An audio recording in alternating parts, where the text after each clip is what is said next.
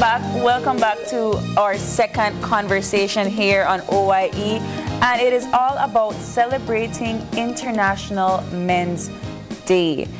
To have this, I guess, panel conversation in studio, we have in the middle here, Dr. Fernando Cuellar, Internist and Insensitive, and to his right you have Lanny Mendez, the Monitoring Evaluation Officer at NCFC, and Mr. Arthur Usher, the member of the National Parenting Task Force. Good morning, gentlemen. Good morning. Good morning. All right. And then, of course, I think Isan is also on the panel. So Isan Cayetano, media personality and journalist. But let's talk about International Men's Day. This is celebrated on the 19th of November. And, you know, in Belize, unfortunately, it's overshadowed by other November celebrations. But sticking to the line of International Men's Day, let's talk about the theme and what NCFC is doing to raise awareness this year. Hi, good morning, Belize. Good morning. So NCFC, when it comes to International Men's Day, we have what's called the National Parenting Task Force. Now, that task force and NCFC is what we do is we foster a society. We're trying to foster a society that makes it acceptable for men to be men, women to be women, for everyone to be comfortable in the shell that they are, and to foster a better society for family, to foster a better society for children, right? And how do we do that? Well, the data shows that here in the world, that when a man is an integral part of the family, that when they are an active role in the family, what happens is that the family as a unit operates better. And so it's important for us to address and advocate for the challenges and opportunities, the unique challenges and opportunities that men face in society. And so with some of those challenges, unfortunately, men tend to have, there's a stigma amongst your mental health. There is a stigma and norms that cause men to not want to address certain mental health issues, and such. The suicide rate in men is higher. And so this year we decided to try to tackle that issue with regards to focusing on one of the 6 pillars, which is health, specifically mental health, in focusing on zero male suicide. You know, so that is the theme, zero male suicide for 2023. I want to get into the pillars itself. So one of them is the mental health. Let's talk about the other 5 before we get into the aspect of the theme this morning. So maybe Mr. Usher can help me out with the other. He has his notes. So there are 6 pillars. Valuing male roles, that's one. Acknowledging the contribution of men and boys. And then number 3 is improving male health. Number 4, tackling discrimination and disadvantage. Fostering positive gender roles, and making the world a safer place for everyone. So those are our 6. And this year we're utilizing improving male health, which then ties into zero male suicides. I really like this this conversation about surrounding International Men's Day, because whenever we celebrate Men's Month, you know, there's always this kind of blowback of why we don't celebrate men either. And the reality is that for so long, men have been an integral part. They've been the moving part of societal progress.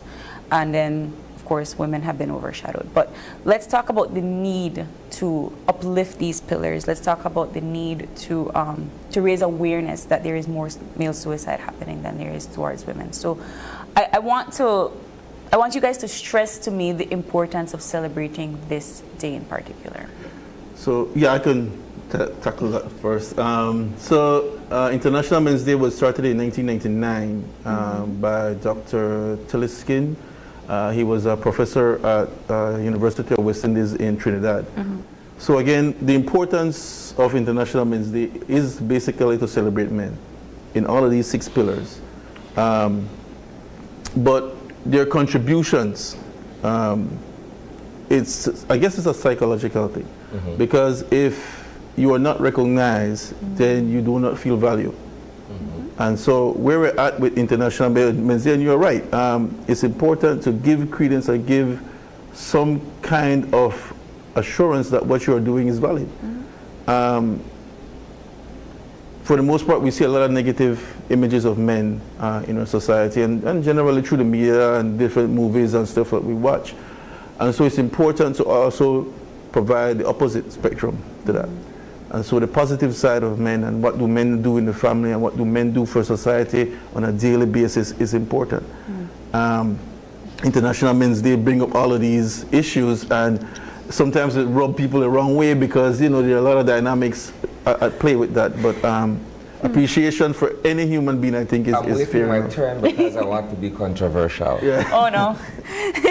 Sat in silence long enough. Okay. Look, here's the thing, right?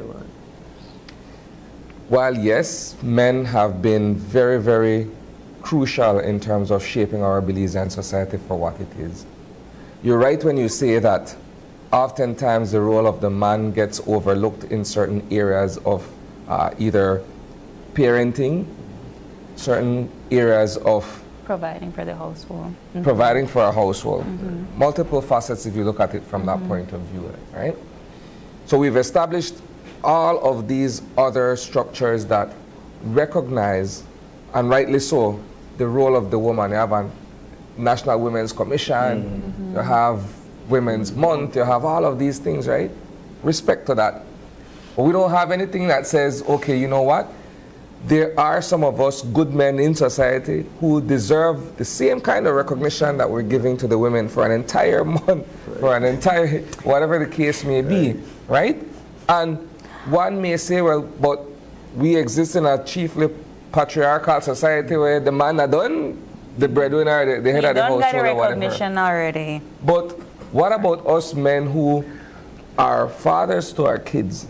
We're there every single step of the way. We make sure that things get done, you know, the right way in terms of raising our children. And there's little to no recognition for that. Agreed.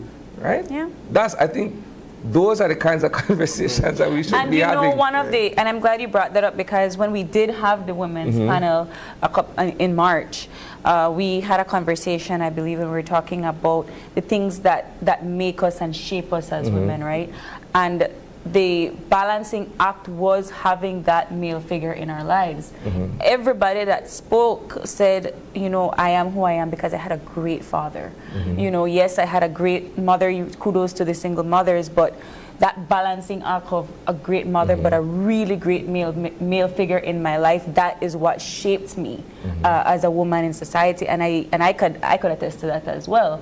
But we don't give credit in that aspect. We don't say, well, these are the men that, and when we're talking about seeing it in a negative light, it's often because there is that absence of the male father figure there, or an abusive male father figure. And so we don't talk about the what ifs. What if that person had a present father? What if that person had a healthy, emotional, stable household with a male figure in it? And that kind of conversation, I think, would move the dynamic from a negative into a positive light. Mr. Cuellar, you watch me, and I'm not sure if you want to combat what I said. Well, I'm going to piggyback on what Sonny said, and I multiply it by 10. I mean, holding back. But I'm glad I'm playing this minor role today. When I was contacted by Mr. Usher, I was excited initially because I said, wow, finally we can get the men's commission established. I thought that was going to be the next news, no? And enough has been said so far already. I don't think I could add any more to it. Being a man is challenging, for sure. The Senate definitely touched on the important thing of being a provider, being a parent. Being a parent is hard, man and woman. And I'm sure that for maybe the next 20 years, we'll be not talking about men and women, but rather gender and gender roles, no? Because the lines are getting blurred. So we won't have that definitive line to differentiate between the role of a man and the role of a woman in the next 20 years. It's just going back to perhaps applying being a good human being, loving and caring for each other, doing what you would want, do what you would want to be done to you with respect and that kind of thing. Nowadays in our society, we have women who are smarter, earn more everything than men. And it has, in a very personal life, it has also affected me a lot. As you know, my craft takes me a lot out of the house. But sometimes I wonder if I use it as a justification or an excuse. But at the end of the day, it's like that when it comes to my reality. So it's a difficult challenge, and I hope that our governments will see it as that and give more equality on both sides. Equality on both sides. I would want to see more women playing a bigger role in politics for sure. I suspect could be a low-hanging fruit that we can try to instill. And again, it comes with some discussion because we don't want to put one quota, for example, and I say, okay, 1/3 have to be women, and then just for the sake of it, they have to earn it. They have to earn it. And curiosity, I wonder if it's only Belizean culture that woman tear down woman more than so very unfortunately than the Mexican or the Venezuelans or the Ethiopians or what have you, But you hear that often. So it's kudos to the person, and I would want us to not be too gender specific when it comes to, because we all face same mental health challenges, same parenting challenges, and that kind of thing. Let's double back to the theme, right? Zero male suicide, right? To me, it's in a sense ideological that you could reduce, this crisis, I'll describe it as such, this crisis to nil. Simply because as a man, my challenges in life may very well be different than yours. So what drives me to ideation may be a different trigger than what drives you to ideation, and so on and so forth, right? What I'm looking at is the idea that we all need an outlet, right? If we have a space for men to be able to gather and have certain conversations about how we're feeling and how to go about problem solving, because that's a huge part of it, if you ask me. If you're burdened by debt, that's a problem that you need to figure out. If you're having marital issues, that's a problem that you need to figure out, so on and so forth. So if you create a space or a platform where we can sit down and discuss amongst each other how we can address this, for us as brothers and so on and so forth, maybe we can bring it to zero, but that's a vehicle that helps to gradually reduce those numbers, right? So my question in all of that is, where are we with creating this kind of space? Where are we with creating an initiative where you could go and sit down, not only with a counselor, but with a peer, and just have these kinds of conversations, clear your mental space and so on? Well, I would say we're in the beginning stages for a specific space. The discussion has been just what you said, we need the space, right? So how do we move from we need the space to an actual space? And again, that space is cyberspace, it has to be a building. And I think that it will need to be that. It will need to be something fluid that men can meet in cyberspace or in wherever across the country. Just because it's such a broad-reaching topic and men are affected, like you said, in various ways, in various cultures differently. Our data is saying for this year, Stan Creek has had the most suicides, and then Toledo has had 0. So again, just creating the space and the opportunity for men to discuss these issues is important. And you were a part, Isani, of our conferences. We had 2 conferences previous to this awareness. Last year was specific to awareness as well. And again, the conversations has always led to, well, what's next, and how do we build on this, because we need it. Yeah. Just this Saturday, I had a conversation with some young men about some of these same issues, how their environment forge and make them into what they're going to be. And so they're saying the same thing. We need to follow up. Yeah. You know, what's the next step after this, sir? What's the next step, sir? When we have another meeting, sir? That kind of thing is happening. And these are young men in their teens identifying some of the same issues. Yeah. And so we don't want them to be led in our same direction that we are now coming from and realizing our situation. So indeed, there is a conversation. How that looks, I'm hoping to have a better answer for you by Father's Day next year. If I can add as well, Yes, please. I think this is why awareness is important as well, because like you have mentioned, it gives us now, we have this platform, we have Open Your Eyes, you know, to get the conversation out there. Yes. It is until you all, the men out there, speak up and say, I need this. It's until you tell your representatives that I need this, this is what I need, you know, and then, but that's one of the major issues when it comes to men. We don't speak up when it comes to our mental health, when it comes to our physical health. Men oftentimes, and I'm sure Dr. Cuellar can speak on this, refuse to go to do just their basic checkups. They have insurance, but they still don't go do their basic checkups, you know. So it's not only, it's, we need to stand up and start speaking. We need to say that this is needed. This is something that we need. There is a meme that I used to like that was floating about, that was having like there is a pool of water and a hand that's sticking out of the water that's asking for help. And then the society is the other hand that says, be a man, and then the hand drowns, right?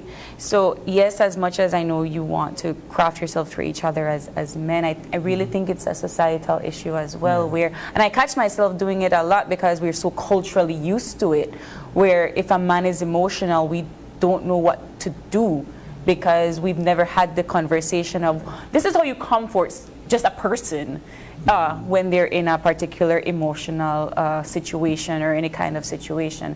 So how do we shift societal norms to ensure that we as women as well can be a shoulder to cry on or a support system for our male counterparts? I think it comes through education, just equipping ourselves with that knowledge that men do suffer as well, and oftentimes suffer in silence, you know, because we tend to be seen as the person you go to in the family. So in the family support, you come to the man for help. The child will come to his dad, the wife will come to her husband, you know, so you go to them for help, but then who helps? The father. So I think sometimes maybe we just have to lie in bed and say to ourselves, let me speak to my husband, let me see how he's doing, let me ask him the hard questions, you know, because it's difficult to ask that, how are you in your mind, how are you doing up there, you know, it's a difficult question to ask. It can prove even for very intimate partners, it can prove something very difficult. Yeah. Dr. Cuellar? Well, I would want to add just by saying identify role models in our society. I think we tend to younger men or young men, children, and we should start from there, no? Don't wait until we try to address adults and adult problems, right? Going to the schools, everything starts from even if you're going to try to teach someone to eat healthy, you start from younger. So we start from our schools, like we use our role models that we have in our society, and you don't have to pick one doctor, one liar. I just the other day tell somebody the most important person in my life today is my plumber. Yeah. Because when the bathroom stop up, well, That's the person you call for help. I don't want to throw my diploma through the window and teach me. So it's giving value to each person, no? Be it any part of society. For International Men's Day, what are the activities that you all are doing to celebrate that?